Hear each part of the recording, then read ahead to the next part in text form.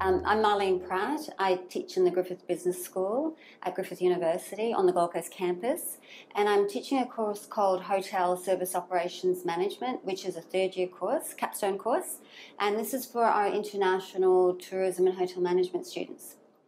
And the simulation that I'm teaching is called HOTS, which stands for Hotel Operations Tactics and Strategies. The course is, as a capstone course, we're meant to integrate all students' understanding and knowledge that they've learnt in their degree program over, I guess, the last 2.5 years that they've been enrolled.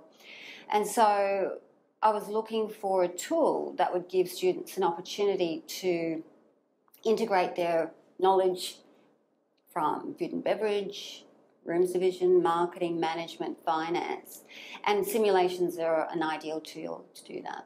With my course in particular, we're interested in problem solving, developing students' problem solving skills. And the simulation, as they work in teams, they're led to collaborate. Group work's an important thing, as you know, in university sector. And they end up taking on roles within the simulation. So they've got finance skills, marketing skills, HR skills, operational skills.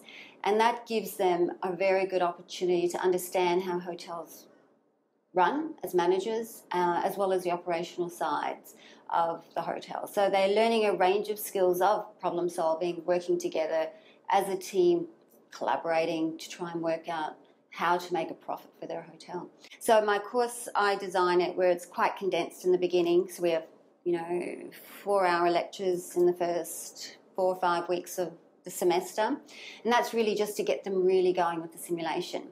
What I've just brought in this semester was we've done a bit of a test run with the simulation. So in the first 2 weeks of the semester, we got them into their groups and so on. They set up their hotel names, and then we just ran the simulation for 6 months. And that gave them a little bit more insight, and it motivated them a little bit more to learn about the simulation. I have written up a HOTS learning guide. And then within the learning guide, I've sort of helped outline decisions they need to make if they've decided to be a 3-star hotel or a 4-star hotel and so on. Because it doesn't always come, instinctively for some students. So I've assisted them in that way. Within the simulation, there is also a background document and some other learning tools for the students to learn, which they can use online. So my assessment, I have some quizzes in weeks 2, 3 and 4 that really, I guess, motivates them to get going into the simulation. And after that, then they have other assessment, which is really on the simulation. They write up a HOTS report at the end, which is where they're writing up an analysis of their performance for 3 years. It's an individual report, but they're analysing their performance for each year. And I have a whole range of criteria they have to look at. And so they've got to then discuss what they did, the decisions they made and why over that 3-year period. And the second part of the report, they're writing a business plan for year 4. So that demonstrates to me that they actually understand the position of their hotel, looking at their strengths and weaknesses and so on. And after that, we have a small final exam. There's one other piece of assessment where they get rewarded for the performance in the simulation. So based on their return on investment in the hotel, they get 10%.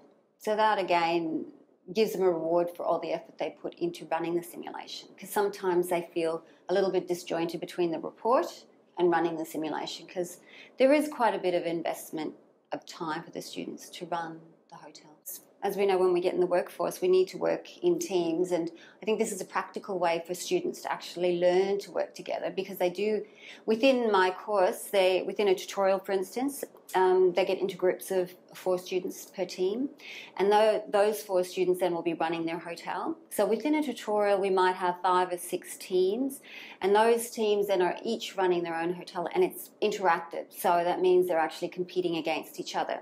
So that puts another dynamic into the tutorial, because they get quite competitive amongst each other. And I think that also enhances the teamwork, because now they're relying on each other. So you've got your marketing manager, your finance manager, and that gives them good skills, an opportunity to develop those skills.